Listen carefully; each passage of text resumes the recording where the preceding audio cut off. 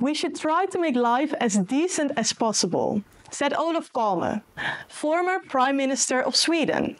But what does decent really mean?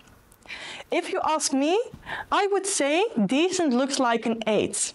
Yes, you heard me right. The number 8 on a scale of 10. An 8 is good. It's not perfect, but life doesn't have to be perfect.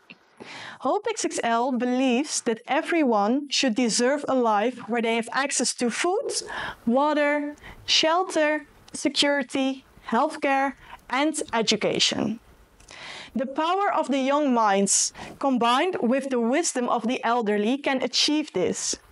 By the end of the century, everyone will rate their life as an 8. It might sound naive or idealistic, but doing nothing is worse. We have the chance to shape our future. Join us on the journey to straight to 8. Take a moment to watch this video, where we explain why we should aim for the 8. We should try to make life as decent as possible. For HOPE-XXL, decent means good. It is not perfect, but it's much more than just sufficient. Let's define it as an 8 out of 10. Everybody is familiar with the number 8. It's not bound to any particular language or culture. But the 8 is more than just a number. It is our goal for the future. We should all be able to rate our life as good.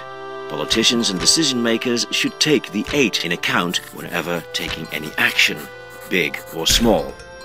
In our vision of the future, HOPE-XXL fully supports all of the UN's Sustainable Development Goals. We are currently implementing the concept of the 8 in the Lemurs, a region in the Netherlands. Also, the 8 is a reminder that we have not yet met our collective purpose. But most of all, the 8 is a symbol to communicate that we should try to make life as decent as possible. A concept exceeding the coming 15 years.